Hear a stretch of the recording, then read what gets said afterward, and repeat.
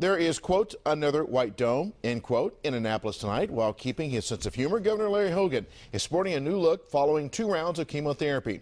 WJZ's live political reporter Pat Warren on how the governor is approaching this change. Pat?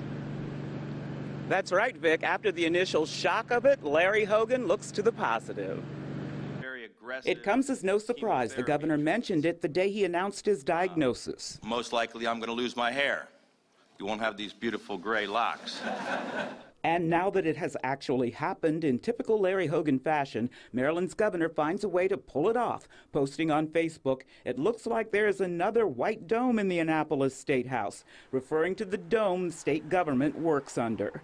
"Thanks to my treatments, I'm sporting a new aerodynamic look. I'm saving time, not having to wash or comb my hair, and I don't even need to shave my face." But for cancer patients in general, hair loss can be tough to take. Women especially are very conscious of their appearance. Carol Stover volunteers in the American Cancer Society Look Good, Feel Better programs. So when Governor Hogan writes, "The First Lady says I'm still sexy," she chuckles. I love it. I think that's wonderful.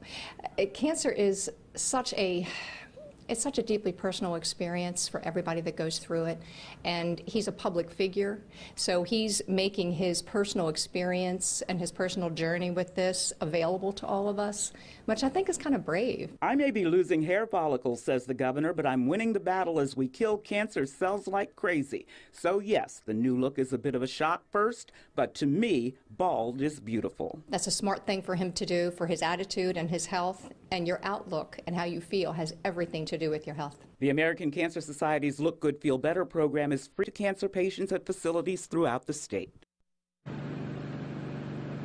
And the American Cancer Society is also looking for more volunteers like Carol, beauticians, stylists, people who can help make other people look good and feel better. I'm Pat Warren reporting live now. Back to you, Vic. Okay, Pat, next time you see the governor, tell him I said, welcome to the club.